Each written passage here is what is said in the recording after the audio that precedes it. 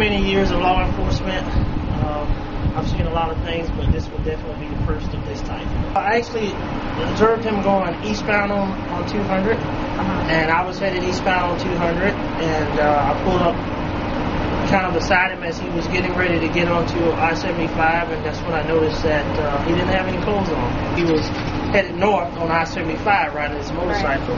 As he approached the intersection of 40 and I-75 off-ramp, he ran through the red light, at which time I conducted a traffic stop on him. He pulled into the Red Roof Hotel located on Highway 40 about 3800 block, at which time he exited his motorcycle, and that's when I observed that he was completely nude. Can I ask you a question? Why are you naked? You don't know? Where are you coming from?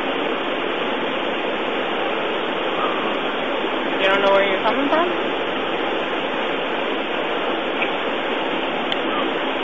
You don't have a clue?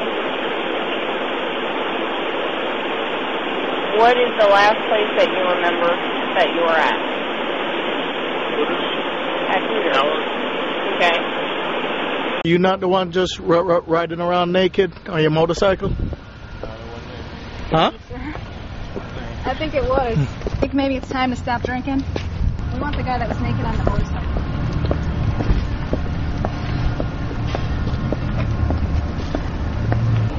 Okay. What is the lesson to be learned here?